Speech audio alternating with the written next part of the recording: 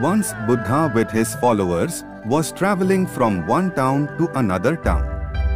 While traveling, they walked by a lake. After some time, they all stopped to rest. After all settled down, one of his disciples asked him, "How can we calm mind when we have disturbing thoughts?" Buddha was sitting under a tree and said to him, "I am feeling thirsty. Can you bring me some water from that lake?" Disciple walked back to lake and noticed that some people were washing clothes.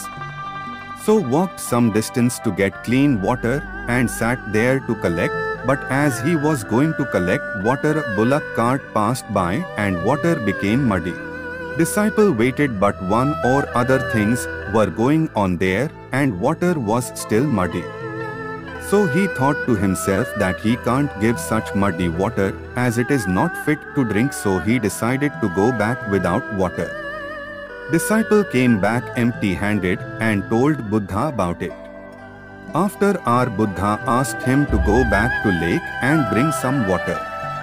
Disciple went back to lake and this time he was able to find clean water. He filled pot with water and brought it back to Buddha. Disciple gave water to Buddha and said, "Last time I went there was lot of mud in water, but now water on the surface of lake was clean." "How?" Buddha replied, "When you went last time, mud was unsettled and it was mixed with water on surface and water became unfit to drink, but when you went after an hour, mud settled down on its own and you got clean water that was fit for drinking.